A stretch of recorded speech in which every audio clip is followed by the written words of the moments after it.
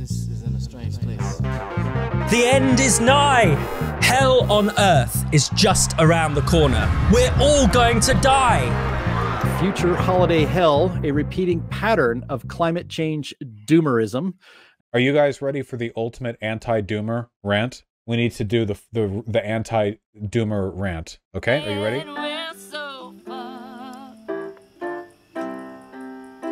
Doomerism is alive and well. We'll soon have the technology to turn CO2 to bubble tea, and the oceans we've acidified will have the taste of apple pie.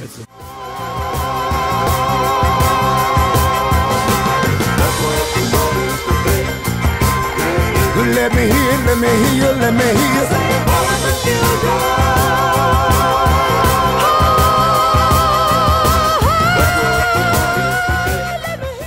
American energy independence. The United States is now by far the #1 producer of oil and natural gas anywhere in the world, by far. It's not even close. A lot of this shit's already uninhabitable because the fucking Amazon's a death trap. A lot of this coast. Oh yeah. Oh, this part's gonna suck, by the way. This is where the real death toll is gonna be. Alright. Sorry, guys. I think I'm probably just fucking... And then we already can't, like, live up here, basically. It's pretty cold up there, you know. It's better. Okay. Alright. What do we have? A lot of America left. That's nice. Oh, wait. Where's Phoenix, Arizona? Nope. That's already unlivable. Okay. If your house was burning down and you could only save one thing, what would it be? If you said literally anything other than, house is already on fire, just let it all burn. Congratulations, this video is for you. Because we have entered the era of global boiling, and it's not over yet. Before you think, oh, well, guess we're fucked, guess we're so fucked, time to give up. Who do you think benefits from that? If your answer was people who will die before it gets bad, and or fossil fuel companies, you nailed it. All of this with the global warming and a lot of it's a hoax. It's a hoax. I've always rejected the politicization of the weather. Clearly, the climate is changing. Not as dramatically as the radical environmentalists like to present. There'll be modest changes in temperatures. It'll start getting cooler. You just watch. I wish science agreed with you. Hey, well, I don't think science...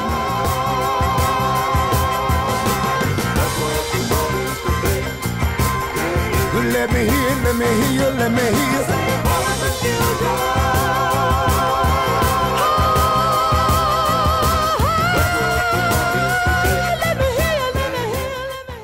Everybody's talking about high gas prices and why America needs to become energy independent again. Gas prices are hitting records. Already the highest in U.S. history. When the U.S. produces its own oil and natural gas, hostile countries like Russia, Iran, or Venezuela aren't filling our gas tanks.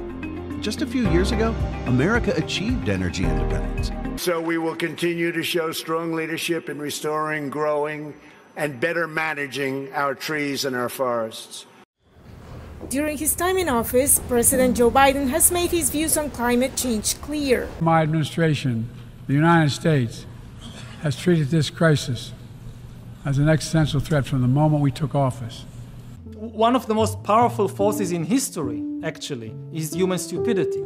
We know that nuclear weapons could destroy the whole of human civilization. We know that now artificial intelligence can escape our control, and yet we keep on producing it. This is not a time for pessimism. This is a time for optimism.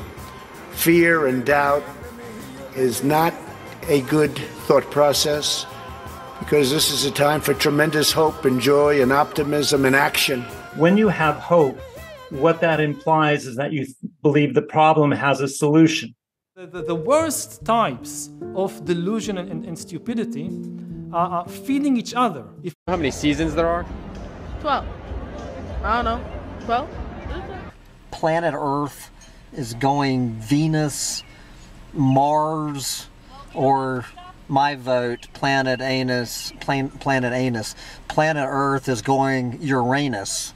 It's where I think this goddamn planet is going, is back up Uranus. And all they've done is got after American energy and Americans by destroying their reliable, cheap base that we had that powered our economy. They're so fucking fucked! Era of global boiling. Global boiling. The world has entered a new dangerous phase of climate change. We will be drilling for oil. We are going to become, again, energy independent.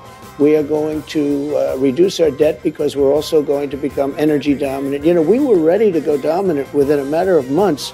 We would have been making so much money. We have more oil, I call it liquid gold, under our feet than any other country, Saudi Arabia, Russia. Snot-nosed, middle-class white kids gluing themselves to our motorways. How do we feel about them? Jane Fonda says we need to imprison white men. Jane Fonda just said, quote, "It's good for us all to realize there would be no climate crisis if there was no racism. There would be no climate crisis if there was no patriarchy." Courage, right? Courage as opposed to hope.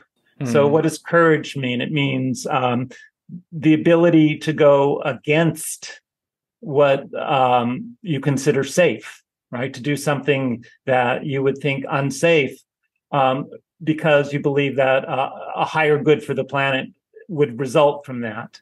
And, you know, that in some sense is the right word. And so it takes some courage to be a doomer, you know, to realize that the best thing we could do is not have green energy, not have windmills, not have solar, not have nuclear. The best thing we could do is to not have more oil. The best thing we could do is to have civilization collapse just as quickly as it possibly can, so that, you know, in a controlled way if possible, so we don't lose all the nuclear plants, so that as much of this planet can be preserved as possible for whatever comes after us. What continent are we on right now? What continent? I think like North Africa.